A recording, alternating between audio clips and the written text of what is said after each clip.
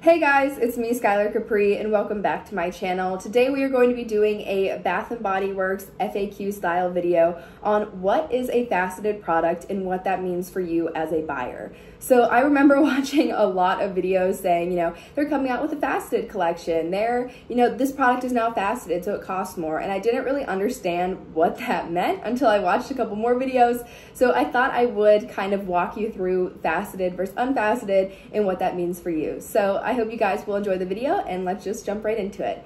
So what is a faceted bottle? What does that even mean? So faceted is the design style of the bottle, and it's this sort of raised pattern that's actually on the bottle. It's not like a sticker or anything. So this is an example of a faceted bottle, and this is an example of something that's unfaceted. It's just the sticker on the bottle. Then again, these are just two fine fragrance mists. It does come, there's faceted lotions, faceted, why am I like blanking? Faceted shower gel. I don't know where I was going with that, but there's not any faceted body creams. You won't see like this imprint pattern. It'll just sort of be a design on the actual body cream bottle. So what does this mean for you as a buyer? This is the most important. So a faceted collection bottle is usually anywhere from $1 to $2 more expensive than a non-faceted bottle. So this bottle right here is $16.50 and this bottle right here is $17.50. And this is very confusing to people who are trying to use their coupons for, get a free product under $16.95. That can be very confusing, and it can be hard to budget. If you want a particular fragrance and it's faceted, you were going to use that coupon, but now obviously because it's above that $16.95 threshold, you can't use it. So what does that mean for you? So really, I would say I got this as a gift, and I think the bottle is really pretty, but basically what you are paying for is this extra design choice. I suppose it would be the simplicity of the bottle. I think that's why a lot of people like them.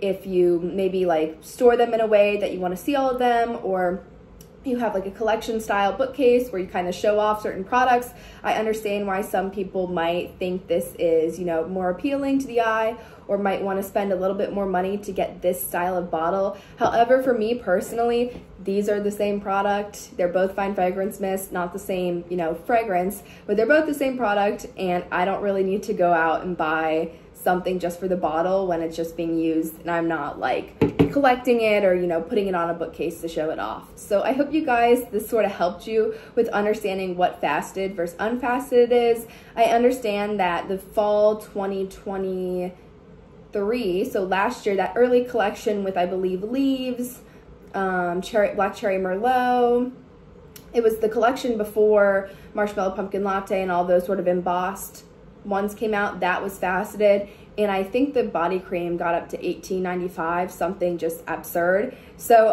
it will be around. There will be faceted collections coming out. Usually in the summer they don't do it. It's usually just this very pretty sticker packaging because it's brighter colors, and obviously people want coconuts or palm leaves or something like that. I've noticed that in the spring and summer they do a lot more of just a sticker style, while in the fall and winter they really go for that faceted collection. So a faceted collection does not mean it's signature. It can be seasonal. I know that's another misconception that a lot of people had, but again, unless it's a seasonal product that you really want, or you can get it at a $4.95, lotion sale, or a $4.95 or $6.95 all body care day sale, I really wouldn't recommend, buying that full price, one, or two, going in there with a coupon thinking you can buy it and you can't. So I hope that you guys found this video helpful. I will be filming my Project Use It Up Part 2 for Sunday of this week. I have made really good progress, you guys. I'm very excited to share with you